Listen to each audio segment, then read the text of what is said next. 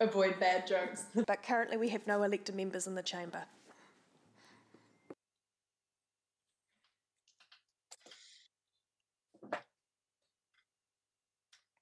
Sarah, where'd you get that bridge from behind you? Actually, good question. Let me double check for you. It just looks pretty cool, that's all.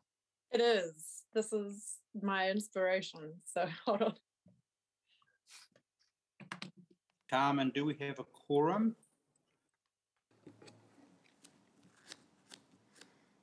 We're just working on quorum at the moment. Who are we expecting? I'm just have to remind the members of the committee. I believe Mark Donovan. Yes.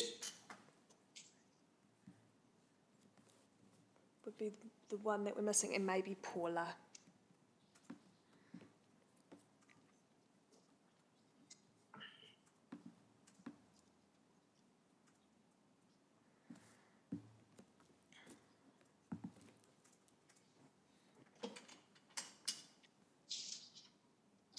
I just sent through a link, Norm. I think it's Palmerston North. Oh, yeah.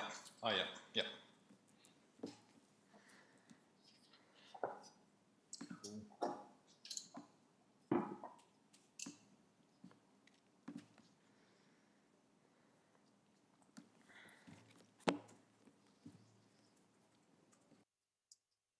Hello, Maxine.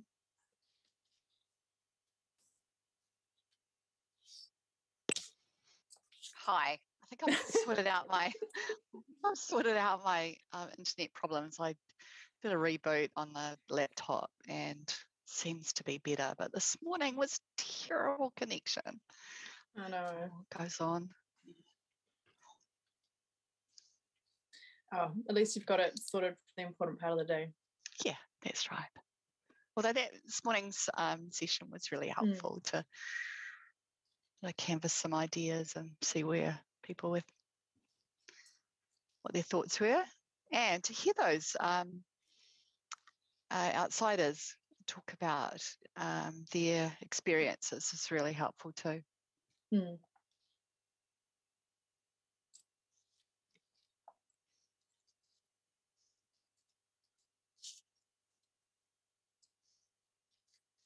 I'm not a formal member of the committee, so I don't count towards quorum.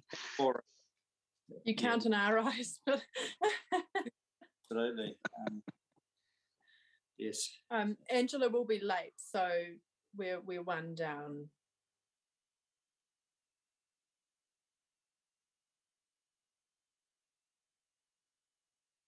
For some understandable reasons, the numbers, because the government side didn't have their sufficient numbers, so that committee collapsed. So this may be the second in my history, but we'll see how we go.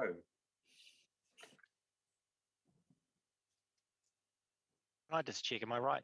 Is Councillor Bunting still a member of this committee? No. If it would result, I just note on the cover page of the agenda, his name is still listed there.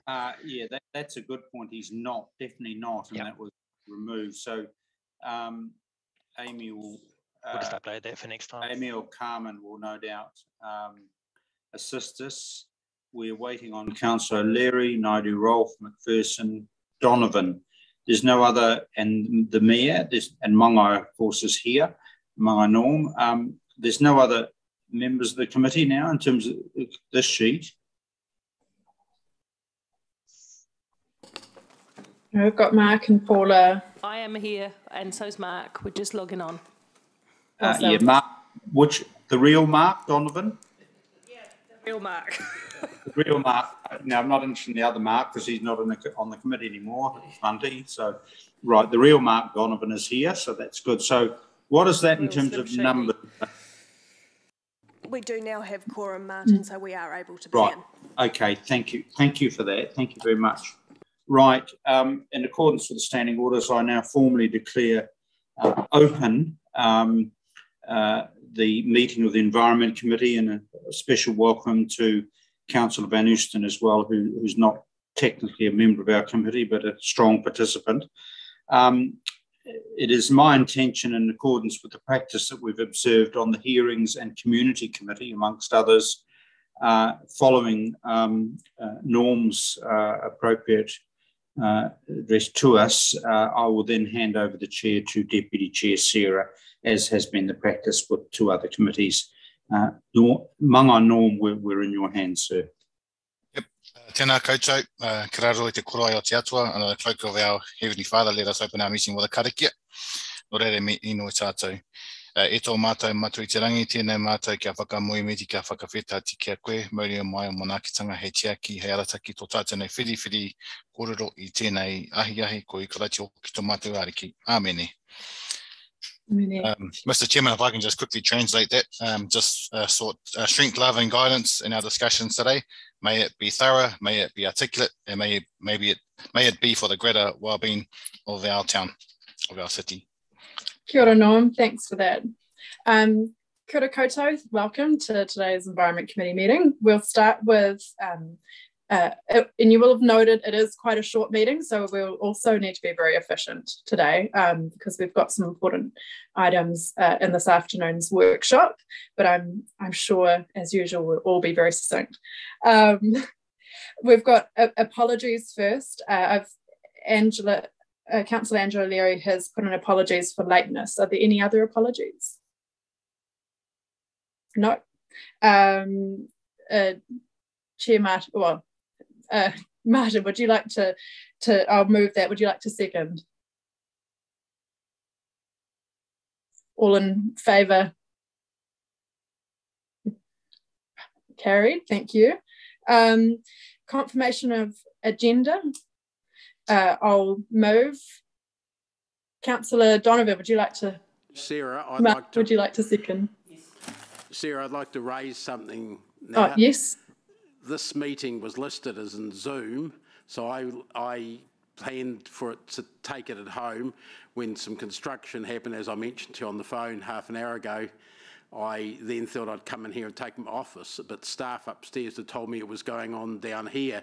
I would have come in here anyway because I'm part of the bubble that does come in here. So I've been rushing around all over bloody town trying to find the meeting, I guess. So could we have information about where the actual meeting is and whether there's an option to have it in person, especially for the in-person bubble, please, for these committee meetings? Yes, apologies for the confusion. I'm not sure what, I'd have to go back and look and see what messaging was put out in terms of the meeting. So we'll make sure that that's a lot clearer next time. Thanks, Dave. All right, so I've moved that, and Councillor Mark Donovan, you second that, all in favour? Thank you. Declaration of interest? No, thank you. And public forum. We do have a presenter today for public forum, Hannah Huggins, presenting on item 7, the update on the climate action plan. Is Hannah in the Zoom room?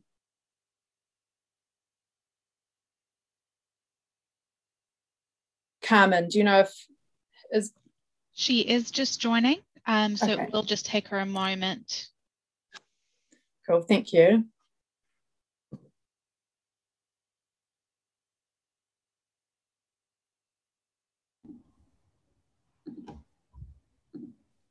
Kia ora, Hannah. Kia ora. Thanks for coming to present. You've got 5 minutes, and we'll leave some time there for questions as well if there are any. So the floor is yours. Awesome. Kia ora. Tēnā koutou katoa. I hope you and your whānau are all doing safe and well during this time. When I was thinking about what I was going to say for these 5 minutes, I'm sure I felt like every climate activist over the past 30 years, because I felt like I've already said it all before.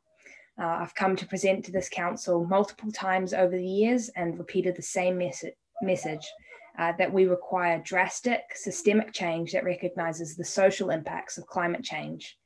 When I first presented to this council, I was 15 years old. I was in my 3rd year of high school and only just beginning my journey as a climate activist. I'm now 18 years old. heading into my second year of university, flatting for the first time, experienced my first relationship, experiencing my first job at GoEco, running a climate action project. So a lot has changed in my life over the past 3 years, but still my message remains the same. The warming of the planet is occurring at an unprecedented rate that is already affecting climate extremes and the people who rely on this planet to survive. As a council, you are obligated to do everything in your power to drastically reduce our emissions and mitigate the warming that's already occurred. In January, Lake Ngaroto was closed because extreme temperatures were killing our eels and birds. Last year, we experienced our hottest winter, and I'm sure we all went through the uncomfortable hot and dry summer this year. Climate justice is what the community wants. It's important to us. I applaud the work that staff are doing and to those who are continuously working to make climate action a priority, but I also simultaneously recognise that what the council is doing is not enough. It is not the urgency that was promised, and it continues to be unambitious goals, not real action. So as I said before, a lot has happened in my life in the past 3 years, and I'm learning as I grow up that everything can change in an instant. A lot can happen and a lot should happen in the next 8 years. In the next 8 years, we have to halve our emissions at a minimum, and the 28 we have to get them to zero. Nō reira, tēnā koutou, tēnā tātou katoa. Thank you, Hannah. Do I have any questions for Hannah at the moment? Dave, Councillor Dave. Sorry, you're not seeing... I've just got there's a small lag, but it comes through in the chat. So okay, we'll remember that. Thanks. Yep. Kia ora, Hannah. Thank you for your submission. One of the question, not on climate change and Hamilton City Council's response. Over 60% of our CO2 emissions in Hamilton are caused by transport. When the previous government embarked on the new Hamilton bypass of the Waikato Expressway, at the south end of Hamilton, there was proposed at that time, back in 2009, which was when you were 5, if I'm not mistaken, proposed that there be PT, particularly bus lanes, added to the off-ramp, which is sort of the Riverlea Road, Riverlea sort of gully area. Our council has just been told by NZTA that they have no funding for that after 13 years. Have you got any comments on that sort of problem we're facing when the government is still building highways but not building any PT elements into them despite its own policies and the climate crisis? Thanks, that was a speech, was it? Yeah. So it was timing me. Yeah, that might be my time up. I don't know if I'll be able to respond. No, sorry. The message that I speak here is the same message I have for the government. What the government is doing is not enough either. And all the decisions that need to be made in New Zealand by everyone who's making decisions at this point need to take into consideration the fact that we are in a climate crisis. So I appreciate and understand that there are certain restrictions placed on the council based on the unambitious goals and the lack of action from the government. But there are still actions that this council can take that haven't been taken yet to be more ambitious about what we can do with this climate change strategy and being more urgent because our emissions aren't being reduced in Hamilton. And 60% of that, a portion of that will be coming from the fact that the government isn't helping you guys out as they should be, but not all 60% of it. Correct. Are you aware that there's about 60,000 vehicle movements a day between the Cambridge area and Hamilton along that stretch of expressway, and very few bus services at the moment, and that this was a part of a plan by the regional and city councils to divert a lot of those private vehicle trips onto public transport. And what would you say about the example that's not setting? Well, I guess the message that I have here today is the same message that I would repeat everywhere. And this is the way the Waikato region is constructed. It gets convoluted between different councils, and there are massive complications and bureaucracy to this.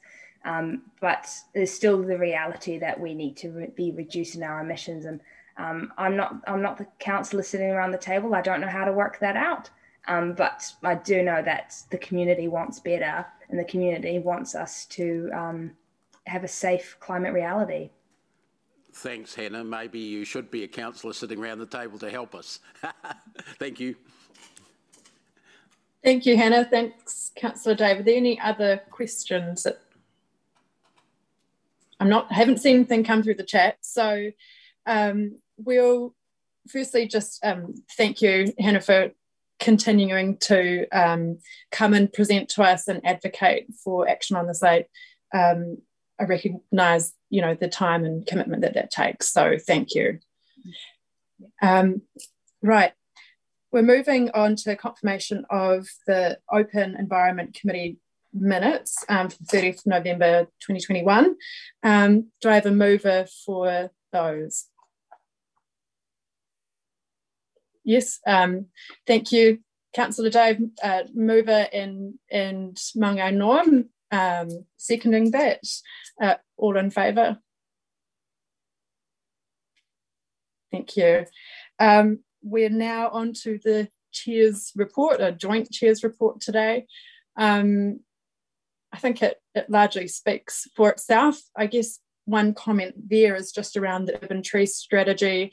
We've heard feedback from elected members on that since this was written, and we're looking at how we take that into account. But there are still, we're hoping, some ways to move forward in this space, even if it isn't as quickly as would maybe have liked. So we'll provide updates on that. Councillor Martin.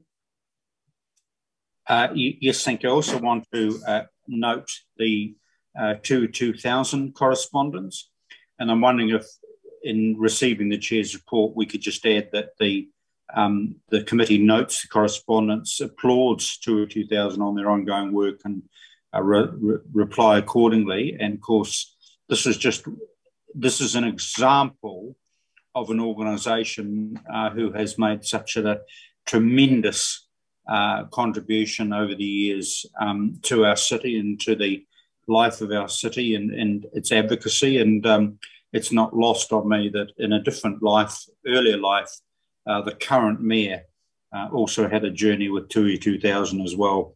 And so I just like to note that. Thank you, Martin. And yeah, I would echo the same words. Are there any, Councillor Dave, a question? Chair for including the Deputy Chair in the Chair's report, and if I could ask the Chair who actually wrote the report. We always write reports together, and it's fair to say that I am inspired by our Deputy Chair, who's making an excellent contribution, as you can see today. Thank you for clarifying that.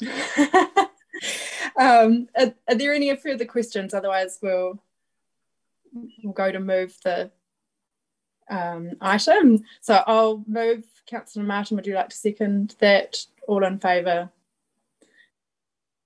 Carried. Okay. Moving on to the substantive items. And welcome, Councillor Angela. The update on the 2020-2021 Climate Action Plan, and we have Poppy Barron first presenting on that. Thank you. Kia ora, Poppy. Cool. So the purpose of this report is to provide an update on how we're progressing with the actions outlined in the 2021-22 Climate Change Action Plan.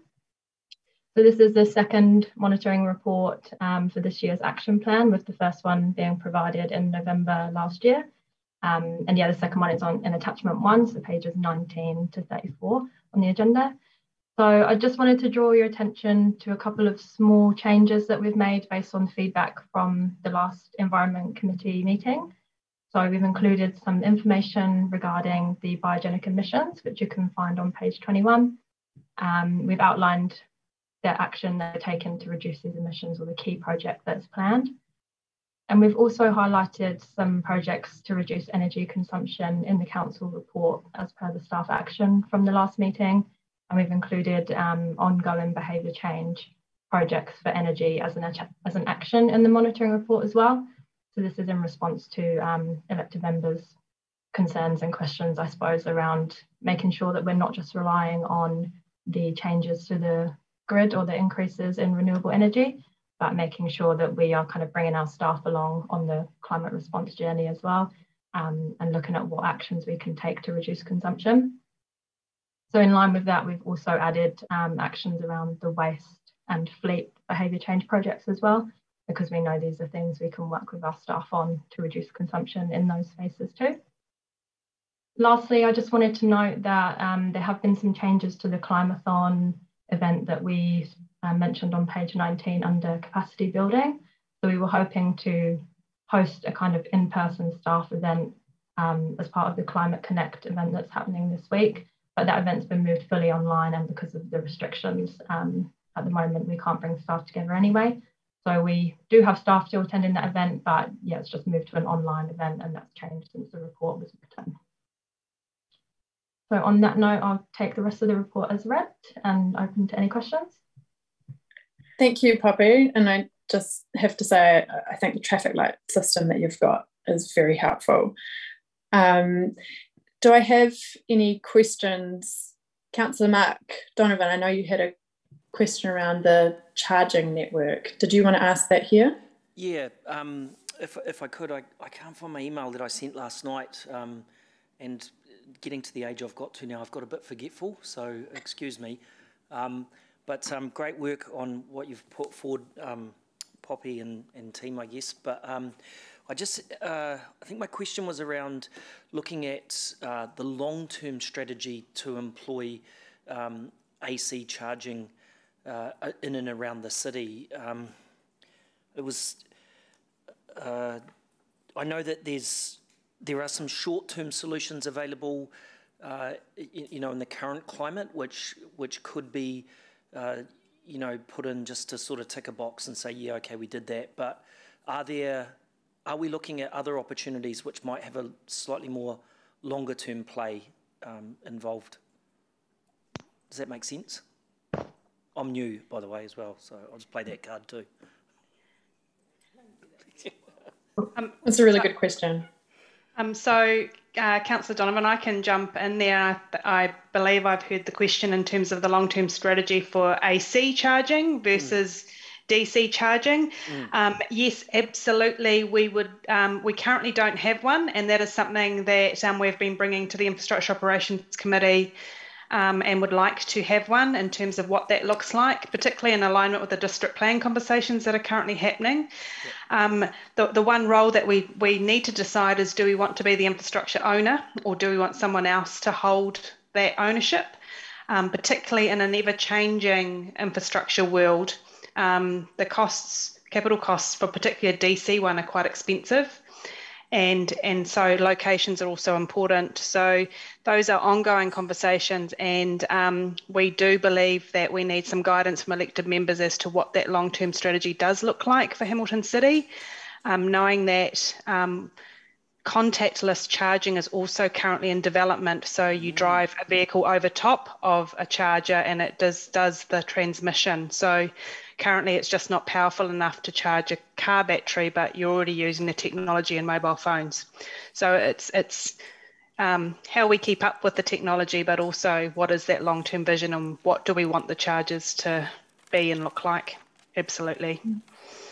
That's awesome. Thanks, Evelisa. The contactless charging thing is quite interesting. I hadn't even considered that. If you could just put one of those outside my house and I could walk across that each morning before I go to work. Yeah, sure. There's DCs to pay on that. So, yeah. Yeah, we can upsize with some financial contribution. Yeah. I meant for me personally, so that I can actually spark some life into me at the start of each day. I can't comment on that. No. Okay. All right, thanks. Thank you, Mark. Councillor Dave. Can you confirm for Councillor Mark that they will soon have electric utes available in New Zealand? No. Yes, I can. Yes. Excellent. They're coming. Elon Musk apparently has developed a whole heap, but not sure what they aesthetically look like and whether they match Mark's taste. Yeah, he's a bit old-fashioned. That's not Elon. Okay, look, the questions I actually had, Poppy and Evelisa, relate to natural gas issue on page 23. I've drawn my attention to the fact that we weren't that the building centralisation of air conditioning was delayed, and I had a couple of questions. One about that, I was sort of a bit surprised to understand that it was more efficient, apparently, to have decentralised air conditioning rather than centralised in a big building. I inherently would have thought the opposite way around, so any sort of I'm a bit interested in the technicality of that in a big picture way. But secondly, the government's indicated that natural gas new installations are being phased out, I believe, from 2035 or thereabouts. And I sort of wondered about our strategy in relation to the use of natural gas, which is not a renewable resource, even though it's, I guess, a cleaner resource than other fossil fuels. It's still a fossil fuel. So what's our stand? Is there a strategy to shift to electric over time, or are we silent on that? Because there's quite a few, there's 5 I can see in a row there, implying that natural gas is our climate change response, if you like. Yeah. So, Poppy could respond to the municipal building one, because I'm not too au fait with that one, and I can respond to the treatment plants one. Cool. Thanks, Evelisa, and thanks, Councillor McPherson. Yeah, so with the specific project, I'm not sure if we have anyone from the facilities team on the call to provide a little bit more detail around the kind of delay and the specifics of centralised versus decentralised. I'm sorry, I don't have that kind of level of understanding of the project, but we are trying to reduce natural gas use, and that's kind of shown through some of the projects earlier in the report as well. And I just think as well, like from the direction that we'll set in the climate change strategy, that will be probably a little bit clearer. So as part of the climate change strategy, which we're talking about in the workshop after this, and the climate change policy, we're looking at the idea of kind of a carbon management hierarchy, I suppose you'd call it, where you focus on kind of firstly reducing the emissions and then replacing any unavoidable emissions with more renewable sources of energy. So I think once we kind of have that level of direction set as well, then we can kind of direct our decisions based on that too.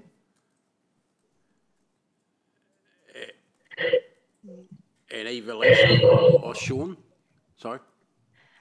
So in terms of, as an example, at the wastewater treatment plant, instead of purchasing in natural gas, it's about setting up the system to be able to utilise the methane gas that is actually currently being flared off at the treatment plant, and how we can better utilise that as a renewable energy source. And so there is an annual plan proposal that has been brought forward due to the failure of the 11 kV electricity line. So it's about us having that mitigation for when electricity fails, and to have that backup mitigation using our own energy sources at the plants. And so that was planned for 2024-25, I believe, was the replacement of the biogas generator at the treatment plant to enable us to reduce those emissions at the plants. But it's also recognised that natural gas is part of our mitigation measure should electricity fail. So it's working out how best we have that backup functionality. But what about having solar generation and or wind generation.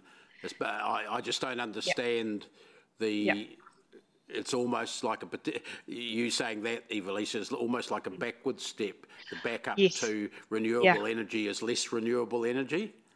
Apologies, yes. So the solar is something that we have brought through to the Infrastructure Operations Committee in November, I believe, in the GM update report, and it's about what we bring forward to elected members in terms of the progress of the solar energy projects. And also we're looking at hydro energy, like how do we utilise our pipes and the water flowing in the pipes to generate energy also, and also wind. So there are all of those zero emission energy options, and understanding what they are and how we can utilise them better to replace, as you said, like forward-looking and more new approaches that are currently becoming more usable, because solar energy wasn't really, the return on investment was quite high, and so that's now coming lower and it's becoming more affordable with the payback now coming into the 3+ years in some instances. Yeah, Poppy mentioned sort of an energy hierarchy, meaning what's the most environmentally friendly to the least environment. Have we, is that, I couldn't hear all of your words, Poppy, it was a bit of an echo, but I understood that that's something Council's got in mind, or, yeah.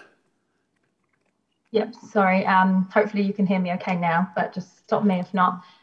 So that's part of the work that we're doing in the strategy and the policy development, is looking at applying a principle of the best way to manage our emissions. So it's not just specific to energy sources as such, but it focuses on avoiding emissions in the first instance, then replacing those unavoidable emissions with more renewable sources or sustainable sources, and then looking at sequestration and offsetting as kind of the last parts of the response. So I just feel like that's quite applicable to the energy stuff that we're looking at as well. So will that hierarchy sort of be set out in the strategy so that we can see what the first choice is, and how, what triggers us to drop to second, third, fourth choices of energy, that sort of thing? Yeah, so we're including it in the strategy kind of as one of the guiding principles at the moment, which we can go into further in the workshop following this. And then it is also in a little bit more detail, I believe, in the policy. It might, for instance, drive any new construction on buildings, particularly, and even on things like traffic signals and that sort of thing. I'm aware, for instance, that some traffic signals, I'm not sure in Hamilton, run by solar power cells. Yeah. So it's applying it to all the different decisions that we make, basically through the policy work that the team's working on. Yeah, thank you. Look, I had another question in relation to the at-risk orange monitoring status on page 27 for education and training for cycling. I just want to understand, are we talking there about, I understand the delay because of COVID, etc., but are we talking, once we can get going again, about a sort of a permanent kids on bike education program in the schools that has, traffic cops and regional council as partners, and the schools themselves, that sort of thing? What's our intention there? So, Councillor Dave, that we currently already have a permanent biking training program within schools. So we have a team member, Cam, who works closely with the 60+ schools in Hamilton, but it's the primary and intermediate schools he focuses on, but this is solely around us not being able to manage that program because of the COVID restrictions and the requirements, particularly within the school environment, and attending those. So we would love to continue on with that program, and hopefully we could pilot, following the annual plan workshop this morning, some more additions to that in terms of school travel planning. Okay, are we, looking at tying in our potential partners, the COPs and the Regional Council, into that program, so it's a joint program? Martin Parks is online, but we do work closely, and it's how we do partner and the resourcing requirements for those with the New Zealand Police and at schools. But Martin can elaborate more because that sits within his team. Generally, there is some sort of partnership with other organisations with the biking stuff, but in schools. But generally, we run that program from within Hamilton City Council. Resourcing comes from Waka Kotahi, which is sort of standard resourcing, but funding generally is met wholly by ourselves and where we can, subsidy from Waka Kotahi. Okay, because that's sort of a bit disappointing to hear. The Regional Council has its Reuben, the Road Safety Bear program. I'm not sure where that's at. It may be hibernating at the moment, but it's not winter, so I'm not sure. The second one is the police. Those of us mine and Mark II's age will remember the traffic cops coming to school and laying out a mini road system and showing us how to safely negotiate intersections and roads and whatnot. And that was, the local cop would come down with everything in the boot of his car, sort of thing, and lay it out on our netball courts at Fifth Avenue School and that. Have we approached the police about resurrecting that? Because there's nothing that's going to get a cycling program going better than having masses of little kids cycling, because it's relatively safe. Both the physical road situation and footpaths and cycleways are safe, but also they're educated how to use them. And then that flowing through to the higher schools and to adulthood. So in response to that is, we do that as part of our program. So we've taken on that responsibility. I understand, a number of years ago it was supported by police in that respect, but we do that training. Our staff are trained to deliver those programs and teach those skills. I'm just a bit worried that poor old Cam trying to do 60 schools, that spreads you pretty thin. Councillor Dave, we had there's an item for consideration for the annual plan around school travel planning, and Eva-Lisa, you can correct me if I'm wrong here, but that's kind of the resourcing for what I guess our side of the resourcing for what you're talking about, and I believe staff were going to look at partnership too. Yes. So excellent questions, but given we've got 1 hour for today's meeting, did you have any other ones? And no, I was just wondering whose idea it was to have only 1 hour. Sorry, that's me. Thank you, Councillor Dave. Mangai Norm. Yeah, kia ora tātou. Being the youngest in the room, I can relate to what Hannah was talking about. So I'm on here with her, beating the drum on the climate kaupapa. I just wanted to, my question was around partnership, and this is like a climate scorecard, and we can measure and monitor what we can control. But I think there's some real strong influences to the conversation of partnership around how we collectively recognise and provide for the greater good of climate activity and action and monitoring within our rohe. Obviously, my focus is going to be from a partnership with an iwi point of view, if relevant and where relevant, does the JMA fit in terms of a conversation with us supporting each other around our collective climate strategy, and of course the other partners, MOE, police, etc. So I was just really keen to look at what does evolve into a scorecard that also in time measures and monitors the contribution towards climate betterment with our partners.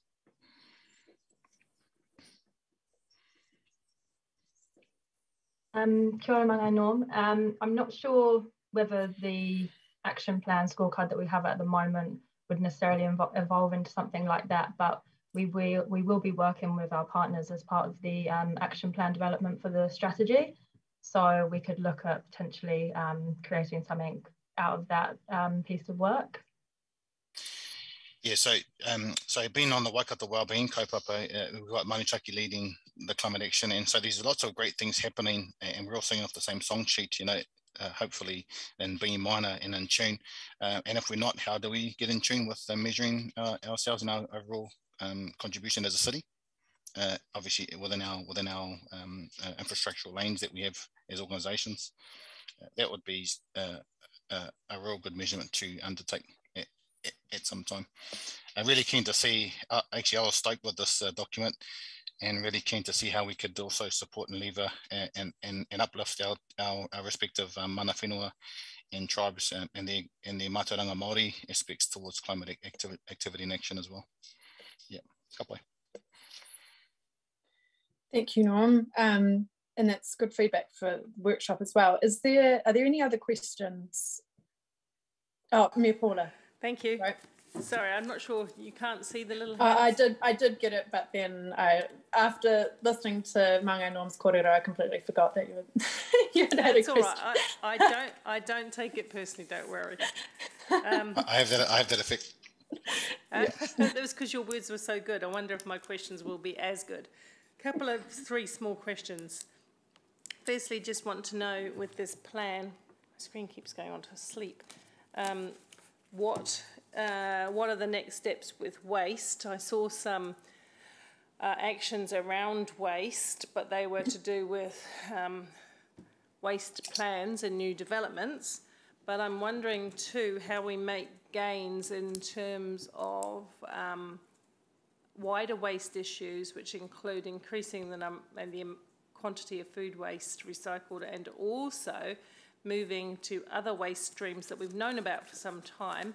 Of course, the whole diabolical situation with New Zealand and tyres still exists, with no proper solutions for tyres yet, and I've been fighting that for at least a decade.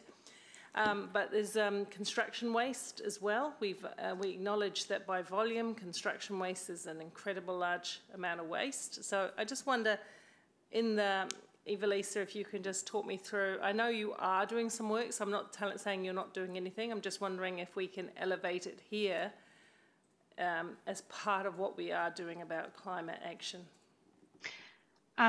So in response to the question, can we elevate it here? Yes, so there will be a report in terms of the Environment Committee.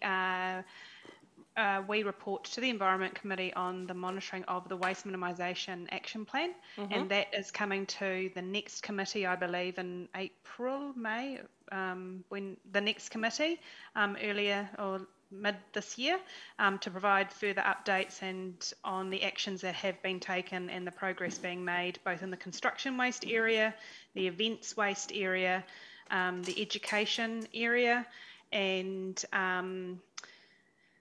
the other, there's focus areas, sorry, I can't recall off the top of my head, so there's the 32 actions. In regards to tyres, Hamilton City Council did provide a submission to the Ministry for the Environment, or there was a submission to central government on that, because they were proposing how tyres in particular were to be dealt with. So Hamilton City has progressed that through our own submission process too, so hopefully it is, we receive feedback on that shortly. Cool. I'll comment on that in debate if that's okay, but in terms of the building, our building and energy, and Dave made some questions, raised some questions about the air conditioning and so on. I know that we've done a lot to be more energy efficient inside our own building. I just wonder what else progress can be made. I know I'm often one of the last to leave at night, and there's a billion lights blazing in that building on many floors with no people in. So I'm just wondering about those kind of initiatives within the building. I turn off the floors on the 9th floor. I turn off the lights if I can. So I can comment on some of the activities. So some of the activities are the lights are being as the upgrades are happening to the lighting areas, they are being put onto sensors. Yay. And so they do dim down or turn off when there is no activity, and then when someone walks in, they automatically light up. So an example of that is on the 3rd floor. So as we upgrade the inside or interior of the building, those little minor changes and tweaks are being done to LED lighting, etc. So cool. yeah. So those tweaks are happening. Thank you, Evelisa. That's good. In terms of when I first came onto this council, and I was I went into a staff member's room, and there was a sustainability scorecard. In fact, he had a wall dedicated towards sustainability, and I forget the staff member's name. Lots of action, and this would be 4 years ago, so bear with. But we have a sustainability scorecard or something similarly named. Can we report against that also? I haven't seen anything on it for some time. Sean, do you know what I mean? It was a very impressive piece of work on his wall. It took the whole wall up. Yeah, so we had the sustainability principles, and we did do stock takes of sort of actions that had happened in relation to those principles. We replaced that with the action plan and the actions that are in this report. So this has sort of superseded that, and then what you'll see through the climate strategy and the action, sort of the further action plans that come off that, will be specific targets and actions relating to those targets. So that will, so that, I guess that old version has been superseded now. Okay, all right. Well, without seeing the old version, I'm not quite, I wouldn't know if everything had transferred, but I'll take your word for that. Just one final question on the rainwater, which is an action that's underway. Are we also on board with the interplay between rainwater and the district plan changes in terms of new areas and the ability to incentivise or on occasion require, but incentivise rainwater tanks, grey water recycling, those kind of initiatives? Oh, I see Mark's there now. Hi, Mark. Good afternoon. Good afternoon, Mayor, Councillors. Yes, we are looking at that, and yeah, we plugged in. So further to that, the Water Stimulus Program has got the Water Sustainability Strategy, which will feed into those conversations. So that is progressing with an update being provided to the Infrastructure Operations Committee. So, and as Mark said, we are definitely tied into the district plan to make sure those water sustainability are tied up and aligned in all of the conversations we're actually having in relation to water. Okay, thank you. Thanks, Sarah. Thank you, Mayor. Thanks, Mayor Paula. And Sean, just seeking some clarity around one of Mayor Paula's questions regarding reporting. It was my understanding that we replaced the stock take with the wellbeing indicator report, and there's indicators for each of the wellbeings. Is that right? Oh, you're on mute. Apologies. Yeah, you are correct.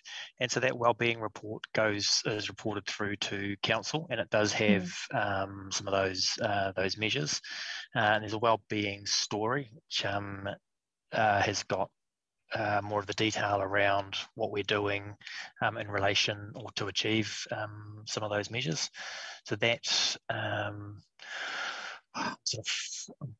I can't think off the top of my head when the next report is due to go to council. Julie Clausen, do you know when that's due, if you're there? Yes. We were planning to take the next one around September this year. So it was an annual report. And then on top of that, coming directly to this committee, there's updates on the climate action plan, the nature and the city strategy, and the waste management minimisation plan. Correct. So the nature in the city and the waste minimisation, those are strategies which are overseen by this committee. And so we have, I think, 6 monthly reports on each of those to this committee.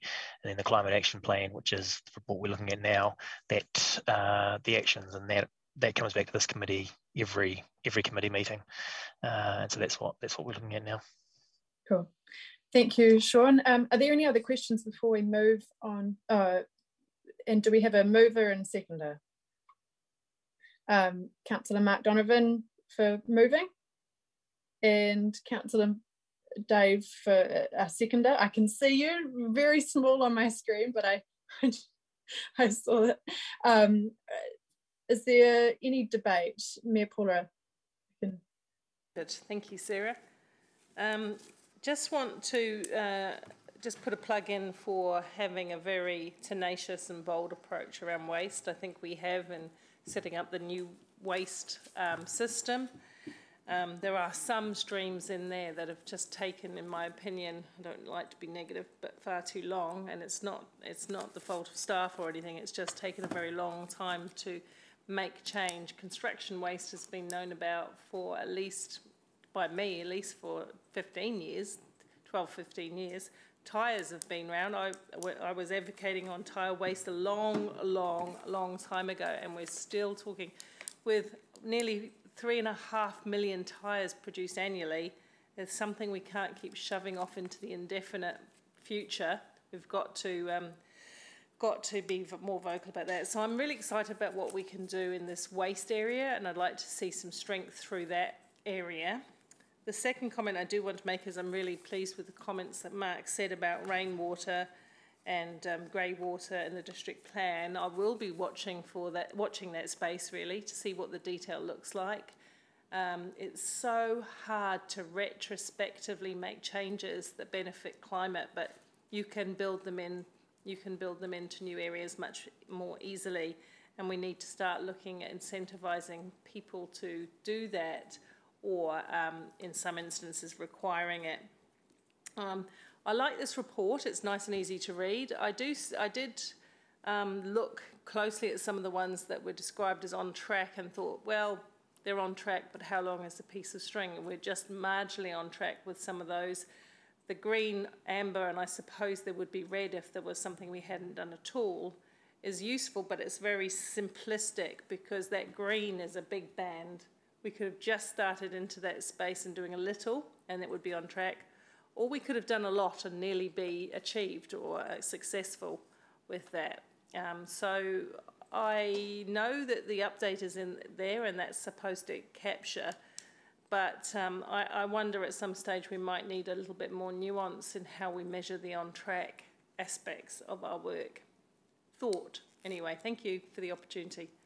Thanks, Mayor Paula. And Councillor Dave.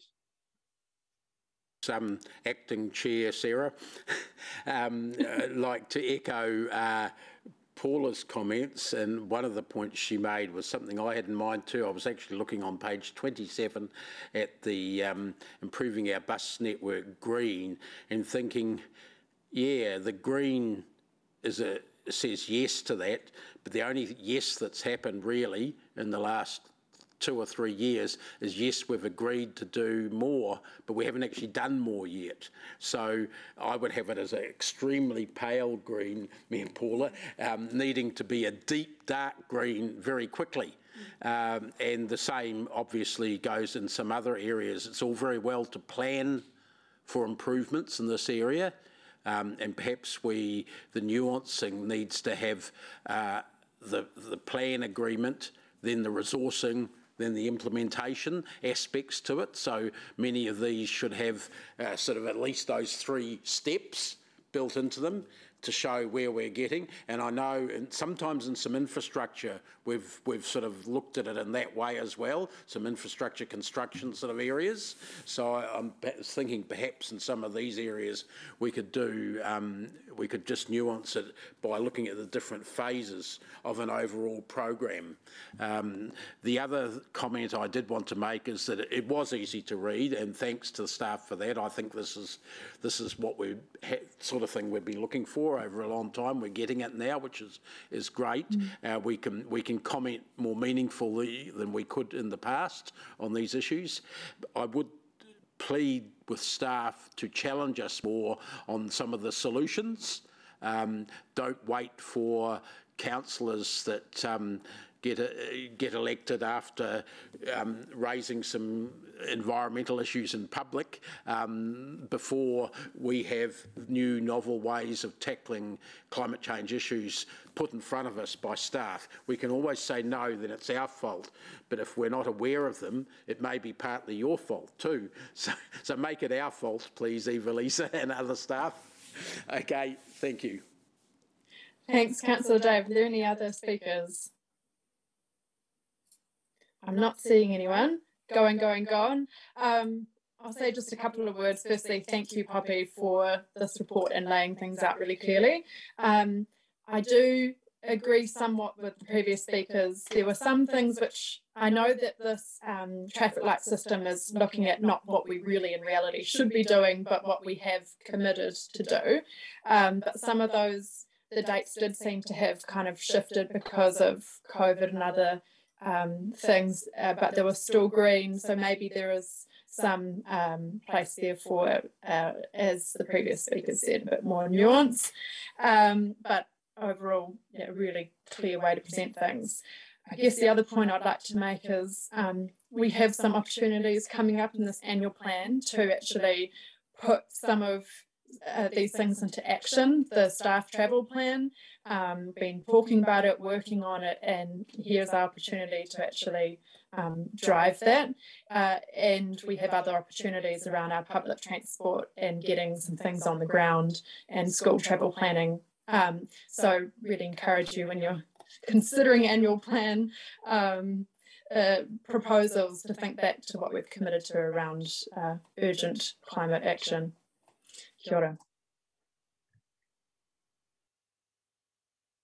Right, moving on. Oh no, we need to vote for that. So all in favour for receiving the report. Okay, carried. Thank you. Moving on to the Waikato Regional BAT strategy. We've got Jamie Cyril to present first.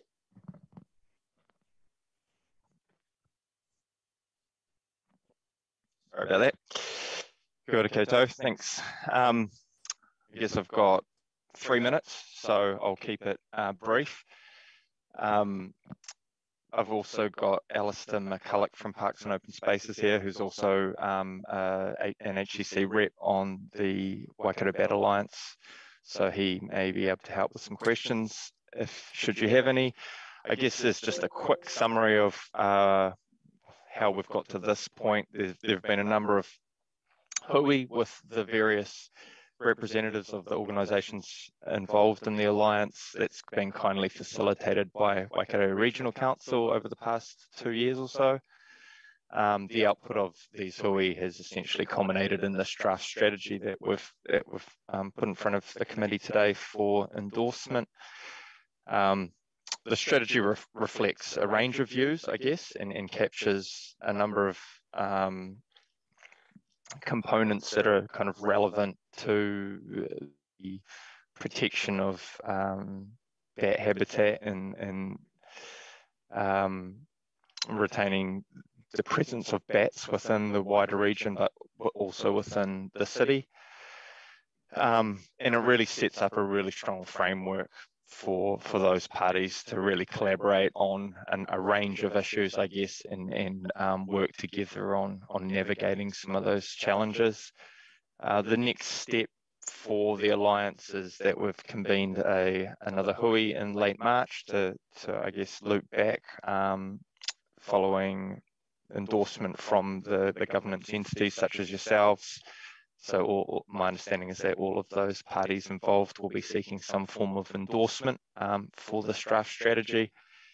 So I'll leave it there. I'm not a bat expert. I think Alistair knows a few things about bats, but if you've got any questions that we can't cover off today, we're more than happy to loop back. Thanks.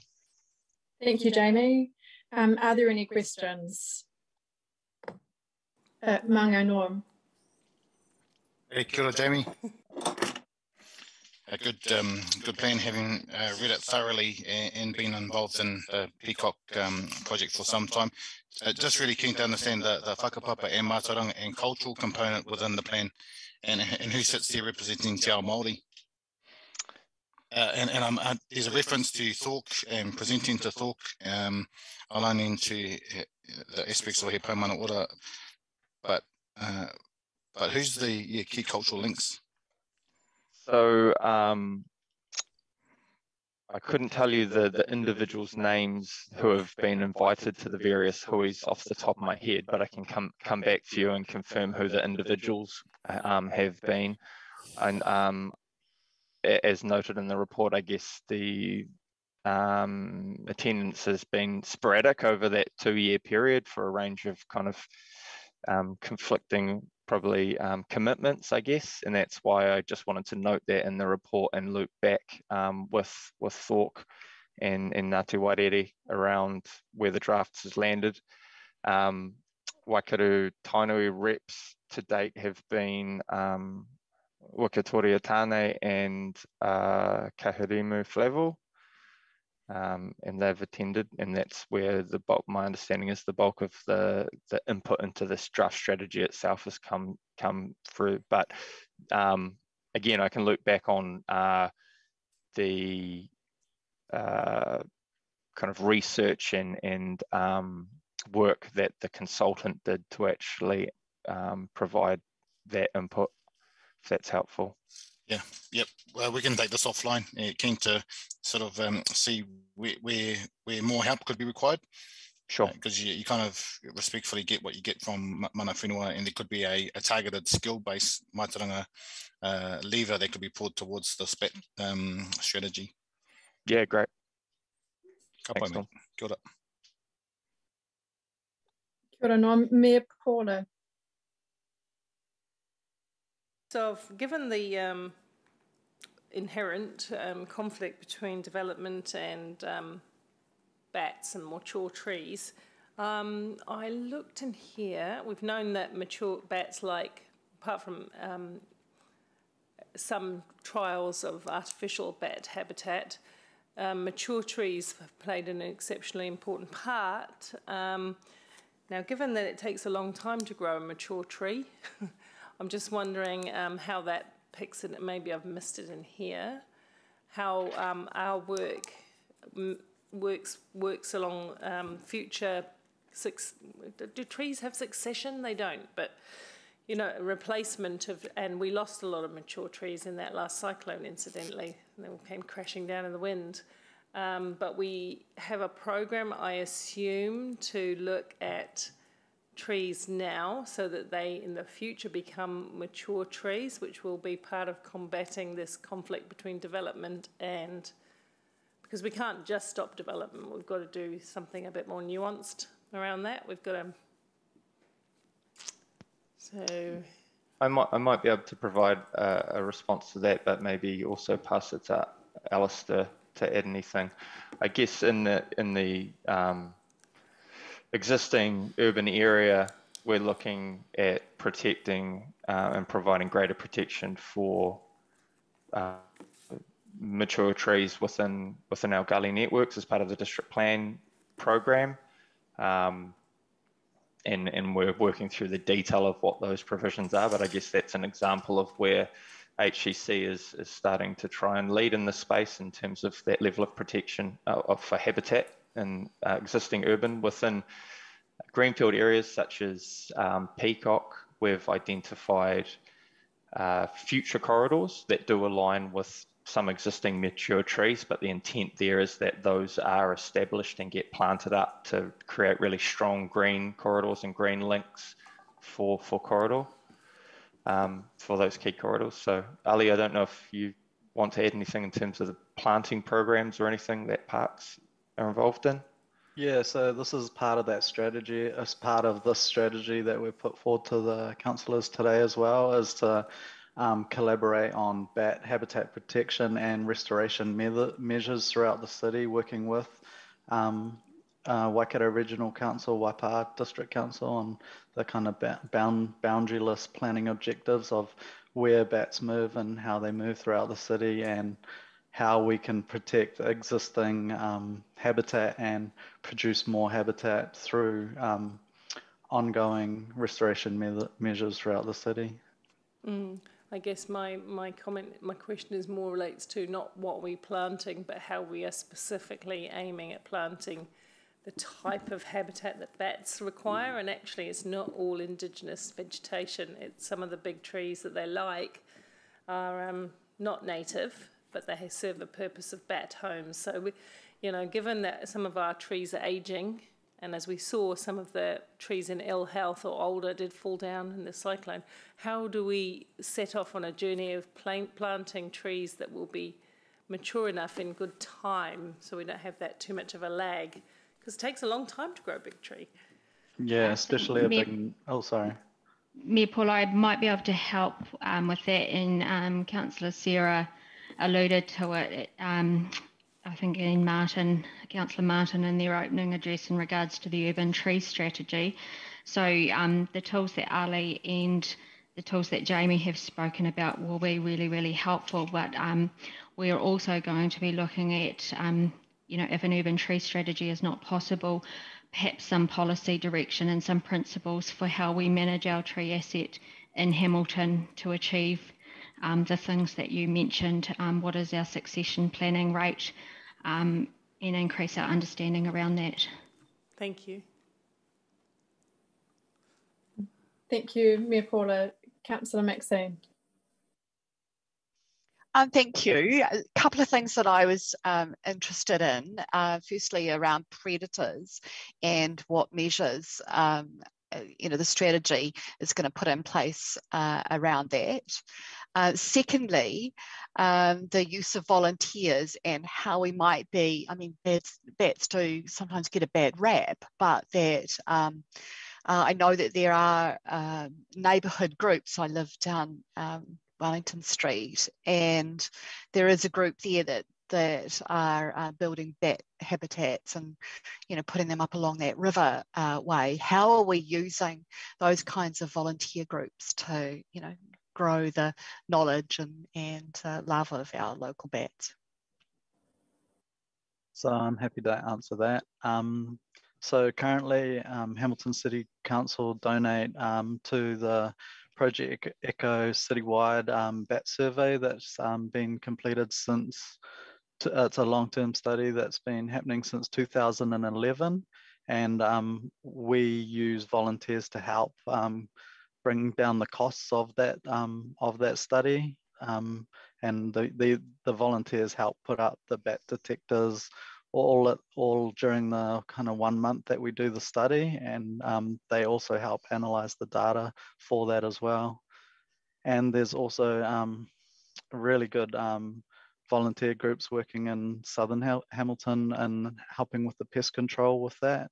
And the pest control is actually really working. So with the Southern Links mitigation pest control that's happening around Te Anau Park and Fitzroy Park in Southern Hamilton, I was speaking to a Waikato University master's student who's looking at the artificial bat roosts, and she's saying since the pest control has happened in those parks that the pup succession rate of the bats has been really good this year. So it actually really does work, the pest control that we are doing in those areas.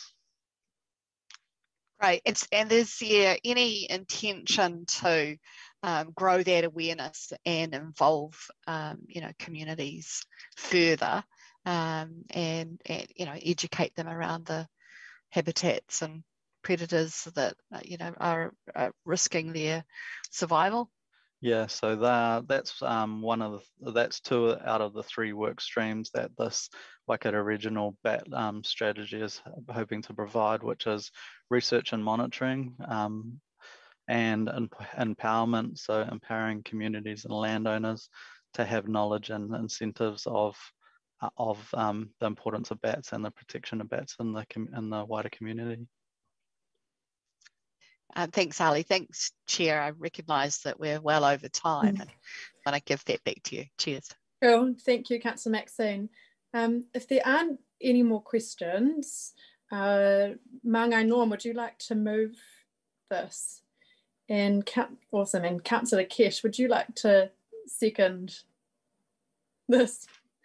Thank you. So we'll go into debate. Are there any speakers? I'm not seeing anyone.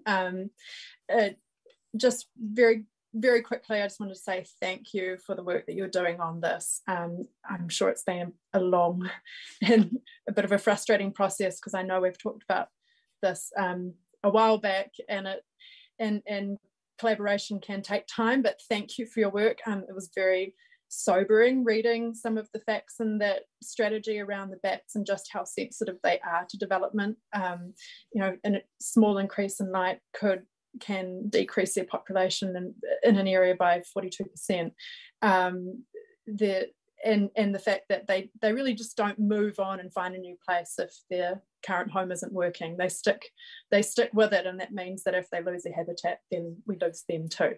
So this is incredibly important work. Māngai Norm. I just wanted to echo the sentiments and mihi ka tika kia koutou ngā kaimahi hei arata ki tō tātene taonga nei. I just wanted to recognise and acknowledge the significant respect that we have for this taonga and the mitigation, alleviation and restoration of its papakainga of its home in order to restore the mauri of the habitat and the taonga that lives within it. So Ali and others, tēnā koutou, Jamie, great work, kia ora koutou katoa. Thank you, Norm. And Mayor Paula. Much. Look, I reiterate the thanks on this piece of work. I just thought you might be interested in a little bit of history. When I was in the regional council, I've said that twice today actually, but anyway, looking back, there was a student from the University of Waikato who came in seeking a scholarship, some money for studying bats, and I kid you not, we didn't know at that stage that we had the Peka Peka bat in Hamilton City. So she got some money to do her original study, and from there we learned a lot more about bats. And so out of that genesis of one really passionate person from the University of Waikato, more work has sprung, and Project Echo and all of those organisations that you've listed in the report, Ecologists and Landcare and so on, have all been part of that project since then. So it's on one hand, it isn't a long time since we've known about bats, but also it is. There again, it's at least 12 years of knowledge, and I look forward to us working in a way that supports bat habitat, but tackles the gnarly issue that we have, that development and bats don't sit comfortably together. But we do know that with good research, we can get around that, and we can allow for bat-friendly development, and we can have the affordable houses that we need so badly, but we can also buy into the protection of the bats. And if anybody hasn't ever done the Project Echo tour, I'm not sure that they're doing them now at the moment with COVID and all that, but go out on a night expedition and spot the bats. It's really quite cool. And you can get a bat detector and have it at your own home as well over weekend. Those are really cool ways of engaging people. And I think we can do some things with developers, the big developers, by getting them to buy into the heart and soul journey, not just the nuisance that a bat can be, but the really exciting environmental opportunity it can be for them and everyone else as well. So, you know, I wish you all the best of luck with this, and I hope it proceeds with pace, because sometimes these things take a long time to set up, and that is a concern. Thanks, Mayor Paula. If we don't have any other speakers, then we'll go to the vote. All those in favour? Excellent, carried. And I forgot to mention, Ali, if you have the video of the baby bat pups roosting, then please share that again, because you can't watch it too many times. I'm happy to send it through. I don't want to see it. It's very cute, I assure you. All right, we're on to our last item. Let's do, if we can, let's be very, very succinct with this. So we've got the General Manager's report. Thanks, Sarah. In the interest of time, I'm happy just to take it as read and answer questions if there are any. Are there any questions? Yeah. Yes, Councillor Dave. Yep, thank you, Sarah. Acting Chair Sarah, that is. I'm not sure whether General Manager Eva-Lisa is there, because I was going to direct this question to her, but you might have to take it, Sean. She's not. Oh, no, she is there. She suddenly heard her name. Eva-Lisa, I'm wondering if you can confirm in relation to the City Council workplace travel plan that our submitter Hannah, who was here at the start of the meeting, was 5 years old when this was first proposed at Hamilton City Council, that we have a workplace travel plan and that we've had approximately 100% staff turnover since that time. And I'm perhaps wondering whether the reason we've got it coming up now is because we've got a whole new set of staff that we need to educate, and whether in another 13 years we'll be starting another round of this. So thank you, Councillor Dave. I'm not going to engage in how old people are, because I've been taught by my parents that No, is I'm rude. losing that. And so I am, in terms of 100% staff turnover, I can possibly confirm that if it was 13 years ago, then Chris Allen and I were here, and but if it was later than that, there may be some staff still here. So no, there isn't 100% staff turnover, but yes, it has taken a long time, and I am thankful that we now have the opportunity to put it through our annual plan process. So the serious part of that question, Sarah, Eva-Lisa. Acting Deputy Chair. is how long is it going to take to actually have some things happening on this? That are locked in, that are permanent part, every staff member, new one and existing one, will be offered or encouraged to take part in?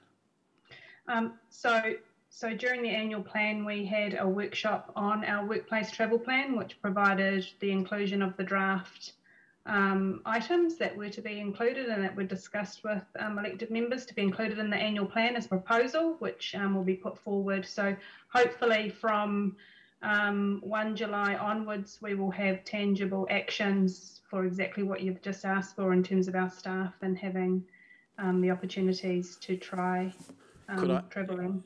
Could I ask why it's having to rely on the annual plan when we've been alerted to savings in the staffing budget that are there in place now, and previous years have, which could have been used towards this as a management tool rather than as a governance decision?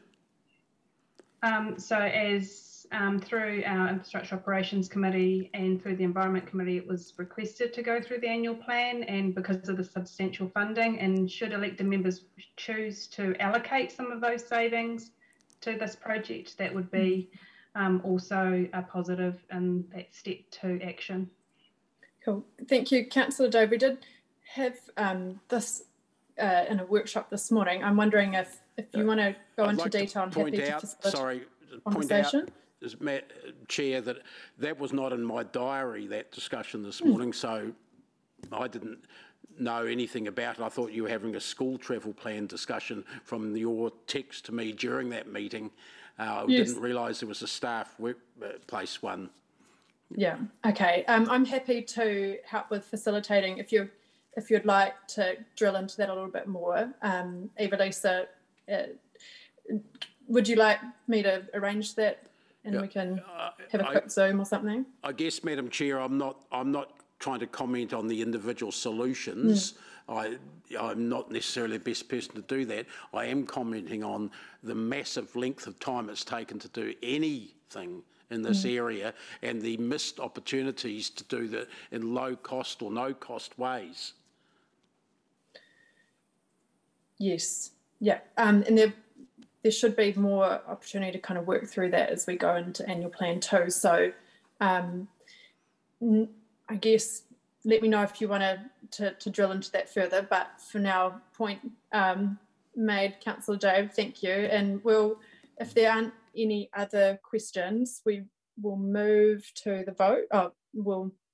I'll move that, and thank you, Mangai Norm, will second it, and we'll move to the vote to receive the report.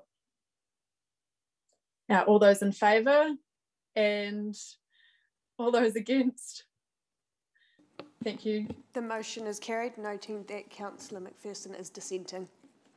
Cool. Thank you, everyone. That brings us to almost to the end. Mangai Norm, could I ask you to close our meeting for us, please? Yep, tēnā koutou, kia kapi tō tātēnei hui, let us close e te atua, tēnei mātou kia whakakapi tō tātēnei hui, kia raro i tō korawai, manaki tia mai nā tātou ki tēnei ai koi tarati hoki tō mātou ariki, āmene. Just in clarification and translation, just sought love, guidance and achievement in the mahi we had achieved in our meeting today. Kia ora, Norm. Right, thank you, everyone. I'm just thinking we should probably take a bit of a quick break before moving on to the workshop. I know we are running a bit, I guess, we're getting a bit squeezed for time. Sean, does that work? Sure. Yeah, I think it needs to be fairly quick. Yeah, I think take a quick break, absolutely. Yeah, does 5 minutes sound okay, or are there any objections to that? Okay, we'll see everyone back at 27 past.